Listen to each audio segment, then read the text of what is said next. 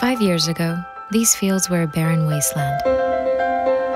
Honeybee colonies were collapsing, and pollination had all but stopped. But all of this has changed now, because bees are back.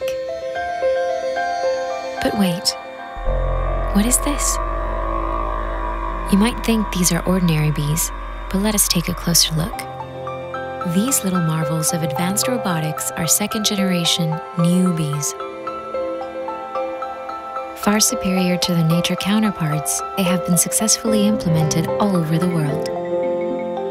Completely solar-powered, a NewBee requires very little downtime to recharge.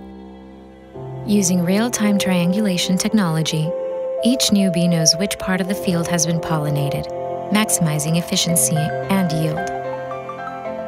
Unlike standard bees, NewBees are fully equipped to fight their natural enemies. As soon as a predator approaches, the NewBees are alerted, release a fast-acting insecticide, and neutralize the threat in a second. Nothing can harm them. NewBees do not tire, require minimum maintenance, and are produced for a fraction of the upkeep cost of normal bees. They are easily recycled, replaced, and activated. NewBees blend in perfectly with nature and are programmed not to harm us.